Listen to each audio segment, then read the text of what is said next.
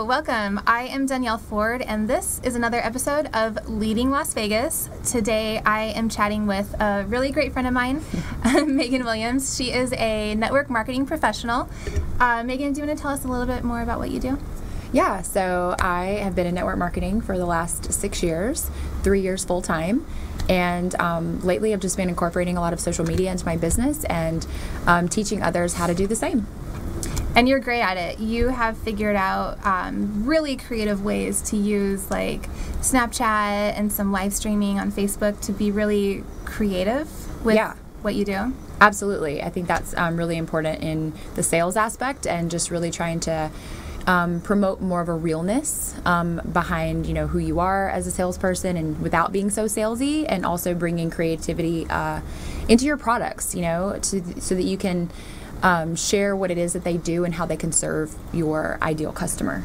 Right. So there's a lot of controversy in the network marketing industry and about the network marketing industry, and I'm going to tell you the truth. We've had conversations about this. I have never been into network marketing. I've never been on the bandwagon, and I have actually signed up for companies a couple times because I love their products, and I was a discount if I joined as a person. But I think everybody has a story of where they feel like they kind of got sideswiped by a network marketing professional. Totally. Yeah, and I know personally, there's one time it just really stands out where a girl who I really liked and kind of respected and thought we were forming a friendship was oh, let's go to this event, it's gonna be awesome, yada yada. And for me, I have 2 kids, and when we're trying to go out, I have to take them to my mom's house, and it's this whole deal. And so I went to this event, and she's trying to sell me on stuff with a group of people also trying to sell their people there. I was just oh,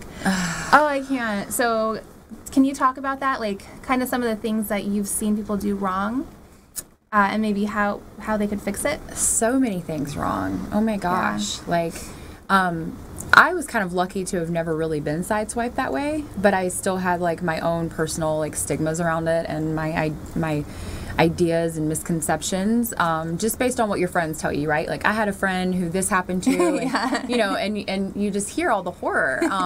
And when I was introduced to it, I didn't know that it was network marketing, but what I was being told sounded so great. And then when we went to lunch, there was absolutely no, there was none of that.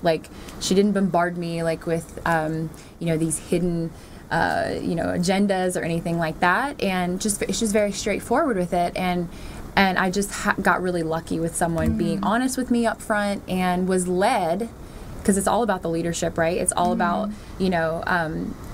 telling the truth, because the truth should be enough. If you have to lie, there's no room for that if you want to create a real persona around the good of network marketing, because everyone has not everyone, but so many people have such a bad idea around it. And so you have to be that leader that steps in and tells the truth. And from the beginning, when someone says, is this network marketing, you need to be proud and say that with conviction that yes, it is. I wouldn't do it otherwise, right? I've asked people that, and they're well, it's not that it's network marketing, it's just that it's not an MLM, it's this. And it's okay, but just let's call a spade a spade. You already lose. Yeah. You've lost me there. Don't even try to be that. Right. No. So I got lucky, and I've only done one company, and I've been loyal to that company, and I have such a loyal customer base because I have never been that person that you talk about. Right. I would just feel horrible about myself anyway. So you've only done one company. I was going to ask you that, and you're pretty high up there, and they even sent camera crews out to do that awesome video for you as it's the face of the company. Do you think that part of your success with this company was the fact that you chose one company and dove into it? Because I see a lot of people who do every MLM there is, and they're hey, you can buy Tupperware, also makeup, also this, and they're in every company. Yes. Do you think that has something to do with it? I do, because I don't believe truly that you can be a successful network marketer in multiple companies. It's just not real. There are people that have said to me that, I would be so great on your team. I've done 6 companies. And I'm like, well, so you're like, red flag. Basically, red flag. you were successful in 0 of those, right? Because you would still be doing that company. And so I feel like I just got really lucky. I did a lot of research. I think due diligence is so important. And if you're just going to jump into something before you know the details and it's all about the money for you, or, you know, this bright shiny object syndrome, and you don't do your research and you don't know how you're going to get paid, you don't know what the products are. I mean, you're in for a real, like, shithole. Like, really, you're gonna drown. Like, you're gonna get sideswiped with so many things, and at the end of the day, you know, someone else is gonna approach you and they're gonna say, but I'm doing this one, and you're just gonna, like, you know, like that. If you're not solid, and if you don't have that conviction in what you're selling, and you don't even know your target market, then, you know, jumpers are, I mean, they're everywhere, and I've had a couple, and to be honest with you, they weed themselves out. Because they're just going to go find, I don't even give them my time, because they're going to leave. Like, they're going to find something new. So I'm sure that you get a lot of that, especially here in Las Vegas, because I feel like when I've seen you market, and I also have some other friends that I have seen market their MLMs well, versus people who don't. The biggest thing that stands out to me is some of these companies, or the leadership, is targeting people with things like, get rich quick. Oh, why aren't you making $1,000 this month? You could be doing this too, and you could have this car. But you and some other people I respect who do it right say things like, hey, this is a really good business opportunity, and it's a lot of work, and I'm going to show you how to do it. Which seems like the difference between the people that actually last in those companies versus the ones that realize they're not going to make $1 million this month. Totally. Well, I mean, there is that key word in network marketing, right? It's work. Like, network. It's not like net rich quick marketing. So I do tell my team that. I do tell everyone that comes into my group that, because I'm not here as a leader to drag you every day and babysit you. And, you know, I mean, that is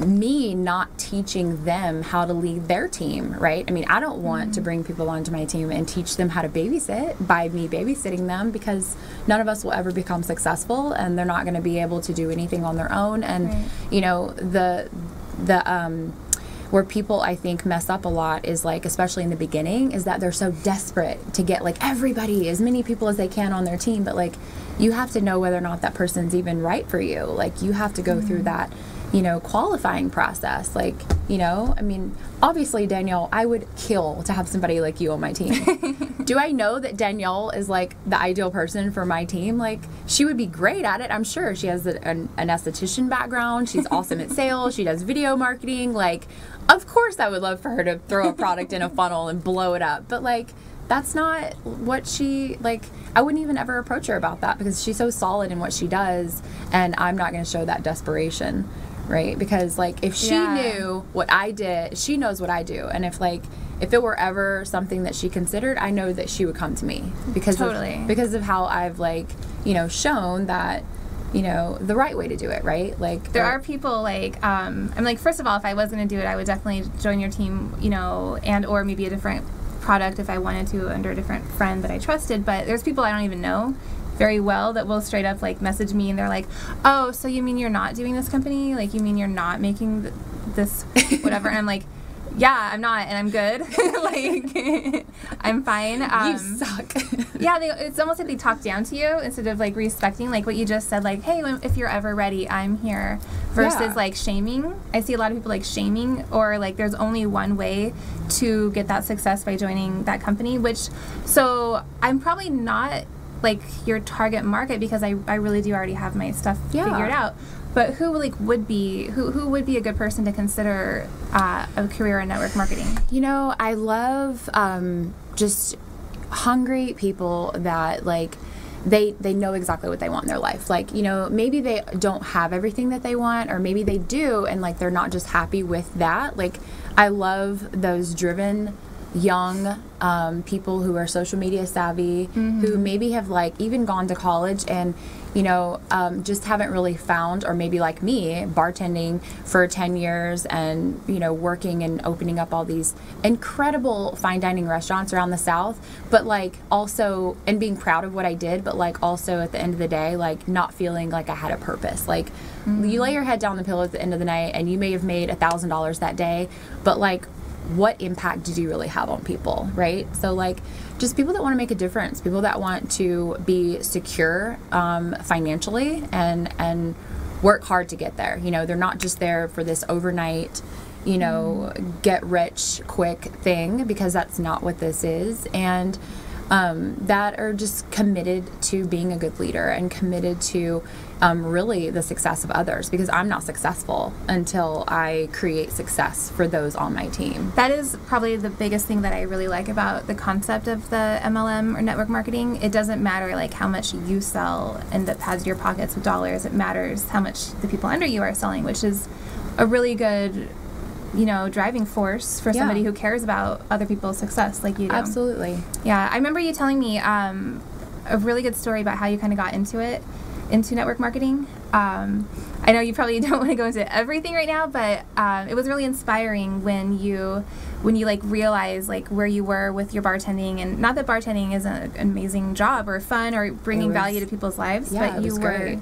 I was just having, you know, I was having a really bad day, like a really shitty day, and you know, something happens like in those moments where, you know, you start to question like, is this what I want to deal with every freaking day? Like, you know, when you just get punched from every angle, like from all sides, from every human you come in contact with in 24 hours, and you're just ready to murder everyone. And then at the end of the day, you're just like, why am I doing this? Like, is this going to better my life really in the end? I mean, serving wine all day was just, you know. I think like all those punches was like the universe telling you like something needs to change. Totally, something needs to change, because, you know, I'll just say, like, I'm there and I'm having this moment, and I had remembered in college, I literally had written down on a piece of paper the 5 things that I thought would be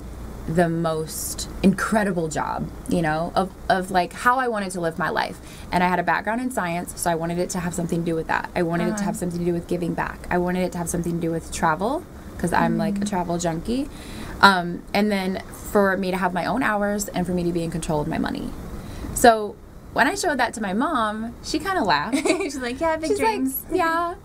How do you expect to ever find that? And I just said, you know, I don't know.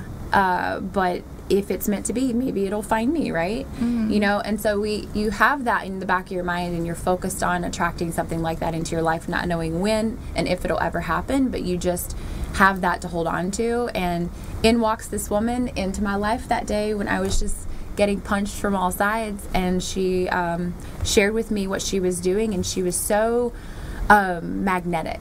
And that's what it's about, like that presence that you bring to the universe and to everyone that you meet. And I knew that she was happy. I knew that she had a purpose, and I knew that she was grounded with what she did. And it was she never pitched me, you know.